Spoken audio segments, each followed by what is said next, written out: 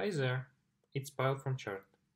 In this video I will show you how to import data from Google Sheet to the chart.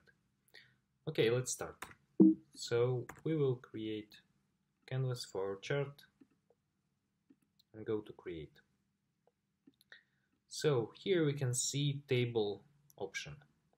In table, as we know, we have manual table data, Google Sheet and CSV.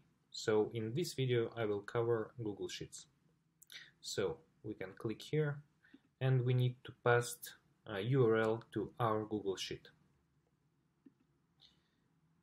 Okay, keep in mind that sync will work only if in share options you have anyone on the internet can view this link, because without that Google API couldn't access your data.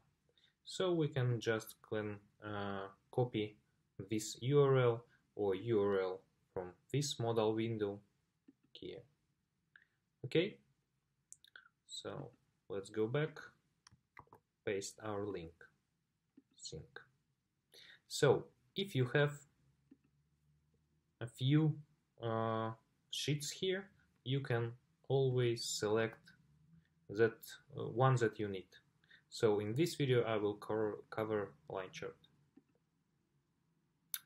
Okay, here we are. You always can link and open uploaded Google Sheet. Also, you can always remove it if you want another option like manual data or CSV, for example. And here you can see two inputs, labels and data for chart. So labels, it's data that will be used as x-axis labels, for example, and for other chart it could be y labels, etc., etc. So these values should be only text. Data for chart.